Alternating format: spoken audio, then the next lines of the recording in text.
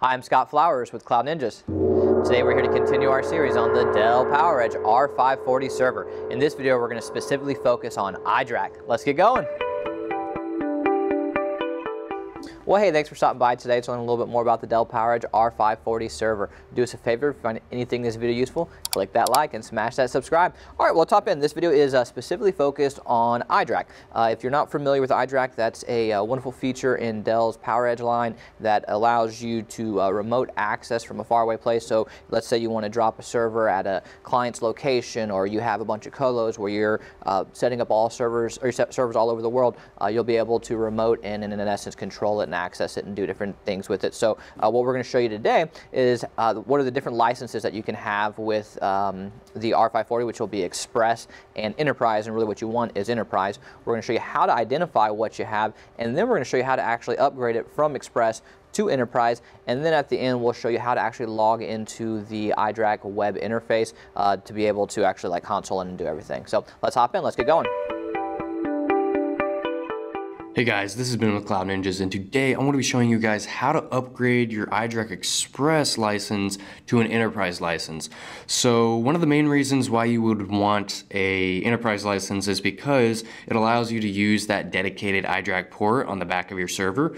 If you just have an Express license, you have to use one of your NIC ports in order to log into the iDRAC web interface and to use iDRAC.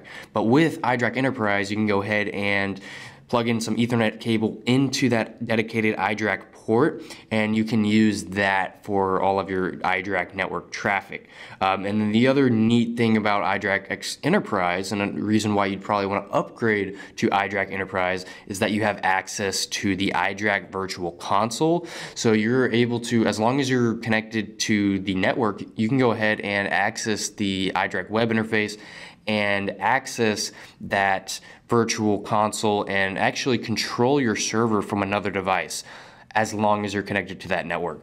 There's a ton of reasons why you would want to go ahead and upgrade to an Enterprise license, and I'm going to show you how to do that today.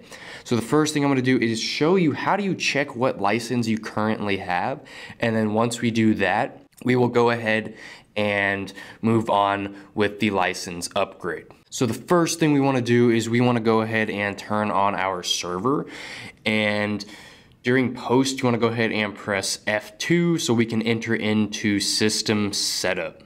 Once in system setup, we want to go down to iDRAC settings. And once we're under iDRAC settings, we want to do system summary. And right here, you can see where it says iDRAC license, it says Express. So the server we're using right now has an Express license, and we're going to upgrade that to an Enterprise license. So I'm gonna go ahead and show you how to do that right now. So we're just going to go back to the home screen for system setup. Now there's a few things I want to go over first before we go ahead and get into this. So essentially what we're going to do is connect the iDRAC to the network. So we can go ahead and type in the IP address and access the web interface. So I'm going to show you how to do this, and it'll make a little bit more sense as we go through it. And then the other thing we're going to need to do is that we're going to need an iDRAC Enterprise license file. There's many places that you can go ahead and purchase this, and if you're interested in one, you can go ahead and email us at sales@cloudninjas.com, and you can go ahead and purchase one from us. So if that's something you're interested in, like I said, go ahead and email us at sales@cloudninjas.com, and we'll go ahead and hook you up. That is essentially the file that we're going to need so we can upload it to the iDRAC web interface, and so we can go ahead and do that license upgrade. But before we can get into the iDRAC web interface, we need to go ahead and configure the server's network information, or the iDRAC network settings, if you haven't already. So like I said, we want to go to system setup. So we're going to go into iDRAC settings. And then once in iDRAC settings, we want to go down to network. Once in network, we want to go ahead and scroll down to where it says IPv4 settings. And then we're going to enable DHCP. Now, if you don't know how to configure an IP address, we have a video later on in our series that'll show you how to configure the IP address for this server. The only difference is that it will be in the lifecycle controller network settings, setting the IP address so the device can connect to the internet, but it's not going to set the iDRAC IP, which really the information is going to be the exact same that it is in this video. It's just in a different area, and it's setting an IP address for a different reason. So if you need any help or need to refer to anything, that's a great place to start.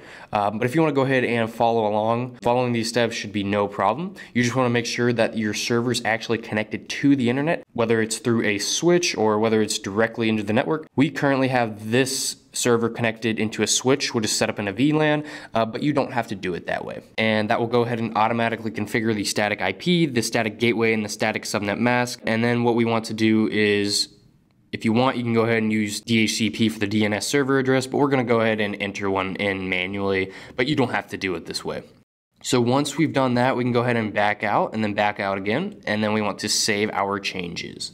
And we have successfully configured our iDRAC IP address, and now we'll be able to log into the iDRAC web interface and go ahead and upgrade our license.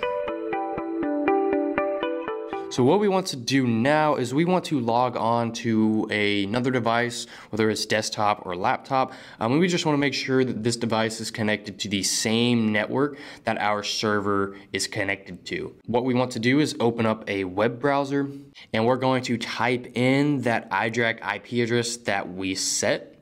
And this will go ahead and take us to the iDRAC login screen. So the login information is going to be root for the username, and the password is going to be Calvin, C-A-L-V-I-N. And then once we type in that information, we can log in. And if you want to change the password, I recommend doing so for security purposes. But for this video specifically, we're going to just go ahead and keep the default password.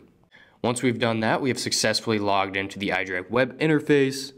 And what we want to do is we want to click on the configuration tab and then go to license. And in here, you want to click on this little drop down and then click on import. Right here, this is where we're going to open up our file explorer so we can put in that iDRAC license. And then we want to select that iDRAC license. And then we want to click on upload. And we have successfully uploaded our license. So what we're going to do is go ahead and log out and then log back in. And already at the login screen, you can see where it says Enterprise. And there we have it. We have successfully upgraded our Express license to an Enterprise license. So what we're going to do is we're going to go ahead and head back to the server, and we're going to check to see if that change was made. And we'll be right back. So we are back on our server, so we're going to go back into system setup by pressing F2, and then we want to go back to iDRAC settings, and in iDRAC settings we want to do system summary, and as you can see right here where it says iDRAC license, earlier it said Express, but now it says Enterprise. So our upgrade did indeed work, and we have successfully upgraded from an Express license to an Enterprise license. So if you guys found this video useful, go ahead and leave a like and smash the subscribe. And if you're looking to build a custom server or looking for any server upgrades, we got HP, Dell, Supermicro servers in stock. We also have AMD Ryzen servers, AMD EPYC, Intel scalable servers. If you're interested in anything I just said, go ahead and email us at sales@cloudninjas.com. That's sales@cloudninjas.com. Thanks for stopping by.